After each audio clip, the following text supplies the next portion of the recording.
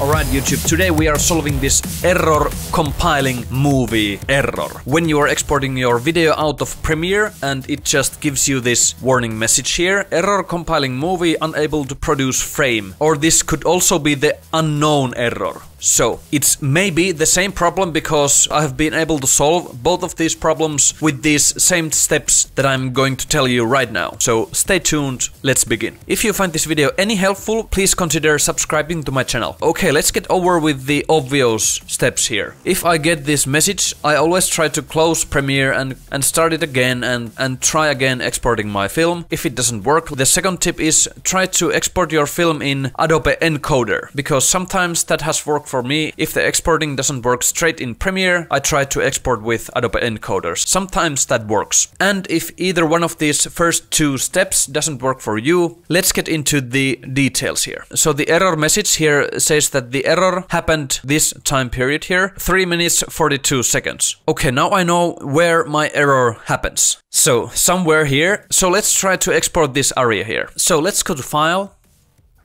Export Media, and let's try to export this out now. Okay, so let's name it Test, save and export, and let's see if the error message is happening again. Okay, as you can see, the error message has happened again. Okay, let's hit OK. So now we know the exporting fails around somewhere here for some reason. And usually the reason, at least for me, has been the effects that I'm using. And one effect that has been causing me this exporting error failure is Lumetri color effect. When I have used Lumetri color in my videos, when I have done some color correcting or something, this specific effect has been causing me this exporting failure. Sometimes, not always, but sometimes. And I don't know exactly when it happens. But when I'm using the Lumetri color effect in my some video project, I can like beforehand assume that at some point when I'm exporting my video out, it will fail. Maybe it could be some other effect also, but for me this Lumetri color has been the main reason why this exporting has failed for me many times. But what if we turn this Lumetri color effect off and try to export this video again? I have applied this effect to many places here, as you can see. Okay, and now this area here is without any Lumetri color effect. So let's try to export this again. Okay, let's go to File, Export Media, and let's export this again without effects. Save, and let's hit export. And let's wait if some magic happens here.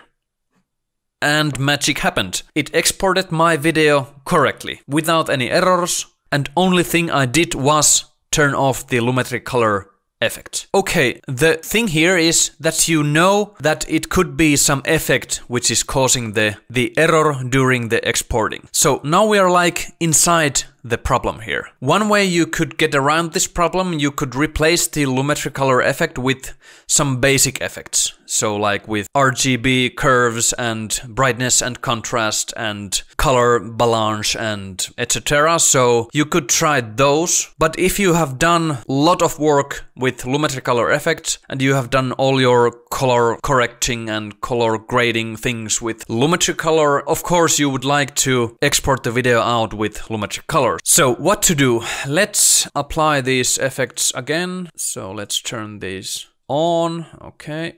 And the Lumetri color effect is again on. So the next thing to think about here is your video renderer. So let's go to here, File and Project Settings and General. And as you can see, I have CUDA applied. So what if I turn this to Mercury Playback Engine software only option, and let's hit OK. So now we have the Lumetri color effects on and we have changed the renderer to software only. And let's go to File, Export Media, and try to export this again. So Mercury only, and try to export. Let's wait if something magical happens here.